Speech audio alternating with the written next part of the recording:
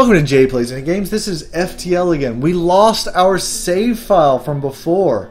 So unfortunately it looks like I'm going to have to start a new game. I decided to start with the Zoltan ship this time. So let's check this out. We're going to go over here and over here. Zoltan ship starts short on energy but high on Zoltan to kind of make up for it. It's really not enough. The only thing that's good for this ship is these extra shields you get at the beginning of a fight. But they can go down rather quickly if you start facing against beam weapons and stuff like this. Ion blasters and the pike beam. This pike beam is awesome. It's awesome from the beginning of the game and it's awesome through to the end of the game. So that's the real advantage I find of this ship is you've got this already from the start. 1 damage per room, you can do like 5 damage with it. This is just a great weapon throughout the game. The 2 Ion Blasts are okay. Ion Blast level 2 is way better. Jump. There's a store immediately that's useless right now, so we're going to go to... I guess we really should go back here. And hopefully we can jump far enough forward from there. Alright, what is at our first location? Nothing. Oil refinery. Several factories, standing empty, no life signs. Kind of a waste of time. Alright, go this way then. We're flying around, trying to do what we can do to survive. I will survive. It's Mantis. Why? Okay, they don't have any, they don't have what they would have to make me cry. A teleporter. All non-Mantis ships that enter our territory are forfeit. Lower your shields and surrender if you value your lives. Mantis without a teleporter, you're pretty weak. I'm going to be taking out your weapon system, I'm going to be taking out your shield system, and I'm going to be utterly destroying you with a beam cannon. That crosses like 5 rooms. So, welcome to dying, Mantis ship. Welcome to dying. Your weapons would actually be pretty effective against me if they could ever pierce my shields. I am mocking you at this point. Oh, Mantis ship, my Mantis ship, why are you so weak and pathetic? Because you're the first guys I'm facing, that's why. And I actually appreciate it. I appreciate facing something that can't really hurt me early on. Yeah, they can dimp into these shields a bit, but these shields are strong except against beam weapons. Beam weapons utterly annihilate these shields, if I remember correctly. And I think I do. Pike beam did its job. Everything on the enemy ship is damaged, and for the most part, he is out of commission. When the pike beam fires again, it will be game over. So, taking him down, keeping his shields offline so my pike beam can actually get through. Later on, I'm going to be requiring more than 2 ion blasts to get that pike beam through. So I want missiles or something. Missiles are always very good. I start with 0 though. It's kind of upsetting. 2 missiles, 12 scrap, 1 fuel. Excellent. It's a good start. Actually, my start was empty. It was terrible. But it's a good second location anyway. I do need to save up about 100 scrap, I believe. You spot a small rebel ship nearby. It seems to have been refitted for transport rather than combat. It does not seem to want to engage you. Demand surrender. You prepare to scourge their ship, secure their cargo before us. Fine. They look like they don't want to fight. They're trying to escape. Not fine. No escape for you, my friend. Okay, ion blast on their engines and their shields. Actually, this engine. It's not really an engine. And make sure their pike beam goes all the way through all of this. Excellent. Now, tell me this is a defense drone Mark 1, and I'll be happy. So Mark 2, I just cry home and let these guys escape, I suppose. Yes. Everything is aimed in the correct location. Probably switch 2 and 1 if I was smart. It's going to take a little while for their... Oh, that went perfectly fine. Okay. So, with their captain's seat out of commission, I believe they will not be able to charge their FTL drive. My pike beam will be bearing down upon them. Just like that. And no charging FTL drive for these guys. We can start taking out their engines, I believe, with our second shot as well. And I'll change the pike beam to hitting all of this instead. Yes, just like that. So it does 5 damage, so they'll get wiped out with the next fire, I believe. Could be incorrect, but I don't think I am. When the pike beam does decide to come back online. Which Oh no! Pause. Don't fire my pike beam. Don't fire. Alright, Ion Blast, you fire.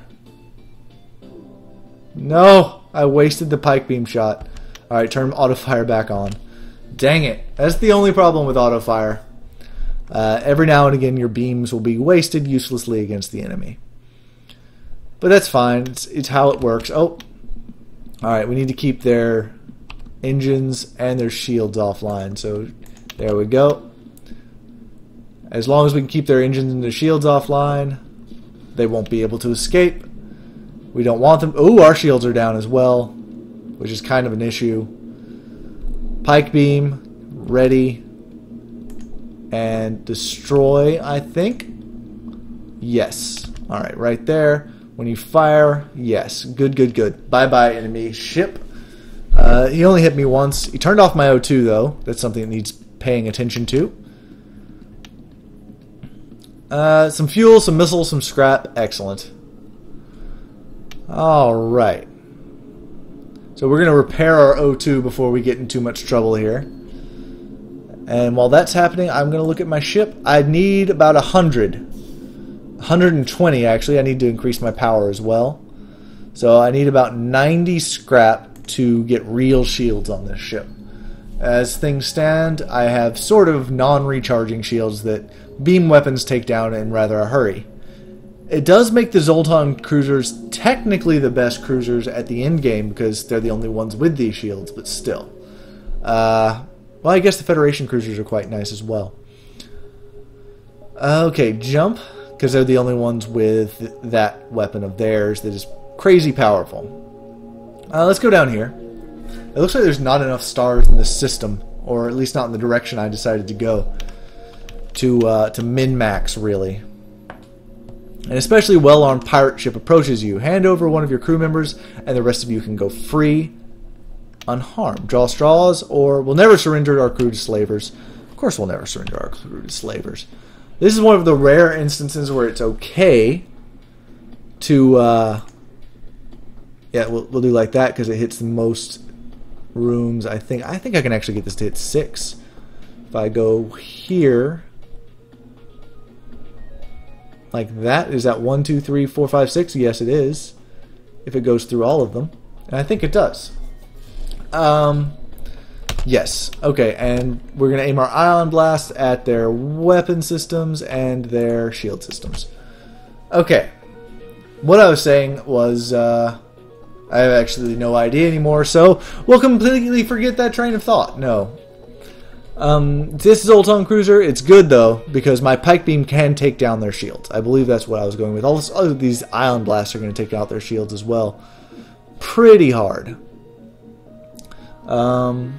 This pike beam is not going to do too well against their shields. So maybe I should hold off on the pike beam until these next ion blasts go off. Let that fire, and then fire out my pike beam, because I think these ion blasts can... Oh, it missed. Okay, their shields are down. Good. So, once again, hit 6 rooms with this blast. Yes. Powering up its FTL. That's fine, I suppose. They've only got 1 hull left. Their doors are out of commission. A lot of their stuff's out of commission. We're going to ion blast their engines. And they don't even have a... Oh, this guy. We're going to ion blast this as well. Actually, let's aim at their weapons. I'm pretty sure we'll get another shot off before their FTL comes online. We can't open our doors. Alright, you go here. And you go here and fight the fire manually. That's terrifying. Oh god, that's really terrifying now. I mean, it was bad before. Having Zoltans do this is terrible because they have less health than everybody. Alright, he can't shoot anymore, which is good. My doors are broken, so I can't just let the fire out. These guys are gonna have to go to med bay. My pike beam needs to fire and end this horrible thing. This is why you need shields. Terrible things happen when you don't have shields. You go to the O2 because our O2 is dropping dramatically. Fuel 3, scrap 21. That's not great either. So yes, you're my. That guy, you are my captain. Oh, captain, my captain. And you are My engine man. That's fine. You guys need to finish those repairs before we all suffocate. You can go ahead and go to medbay, my engine man.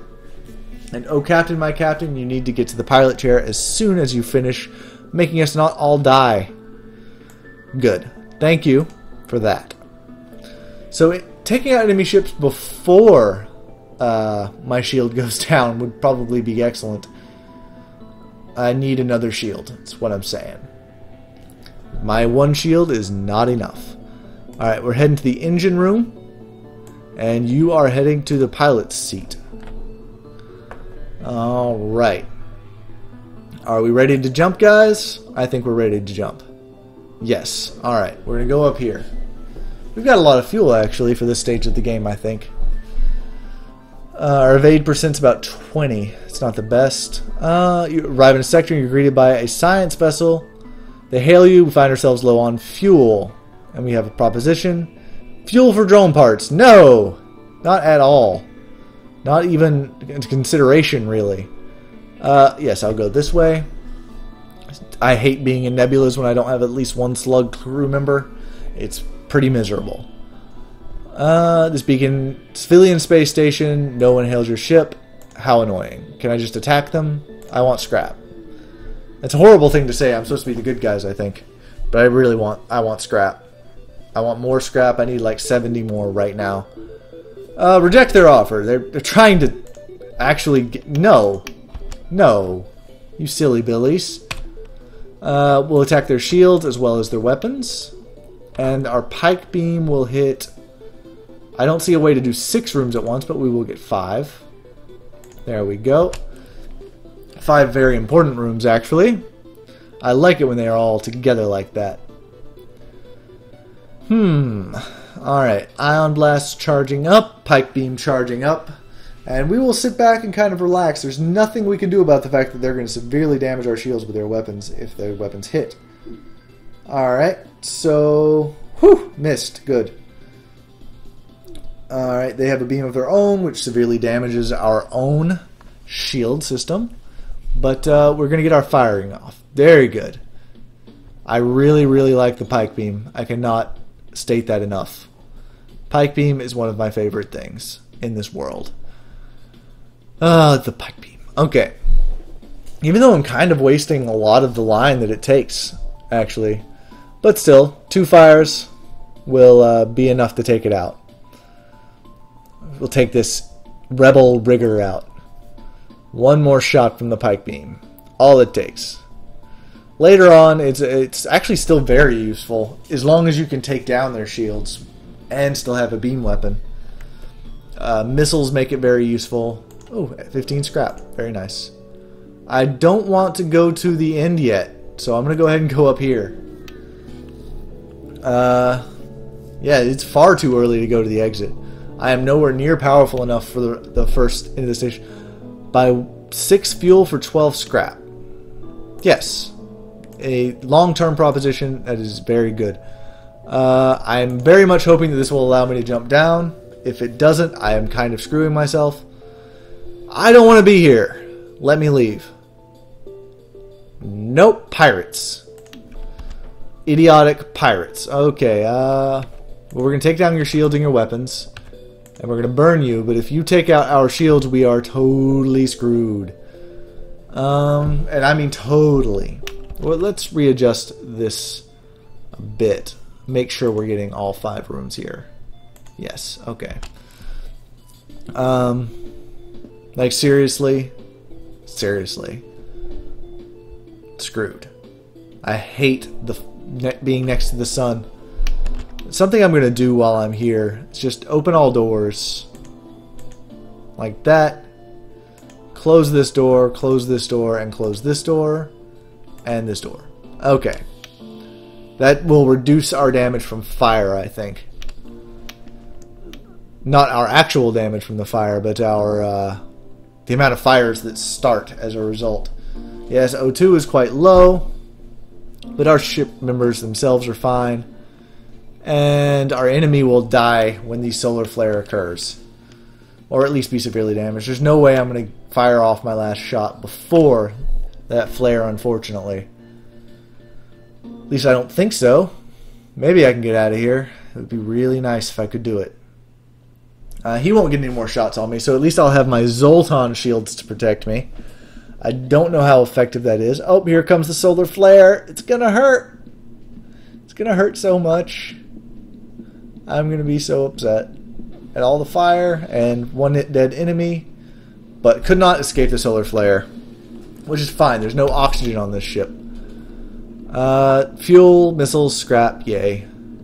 And with no oxygen, these fires will go out fairly soon. And hopefully I can leave this sector pretty soon. So let's close our doors. Yes, please. All the doors are closed and we can jump. Good, we can jump down to this distress signal. I was so worried. Okay, good. Our O2's a bit low. I hope people jump aboard my ship. No, I really don't. That's like the super weakness of the Zoltan. An NG scout. Once you arrive at the location of the distress call, a civilian ship hails you. Thanks for responding to our beacon. Our FTL navigation has gone haywire. We can't plot a course to the nearest depot to get it fixed. Could you lead us there? Of course I could. Give me straight at 8 scrap and a quest marker. Very nice. And jump to the exit. I believe I can make it to the exit. I hope I don't end up fighting a Federation cruiser, and it looks like I don't. It looks like I don't? I don't. Good. The FTL drives charge. You can jump to the next sector. Advanced Rebel Scout. Automated ship. Remain stationed near a small Rebel space station. Sensors indicate it's a storage vessel for military goods. Yes, I want the storage cache. No, I don't want you shooting at me before I get a chance to shoot at you. It's fine. It means he has no shields, no protection from my my pike beam. He'll get these shots off, but his missiles can't go through my Zoltan shield.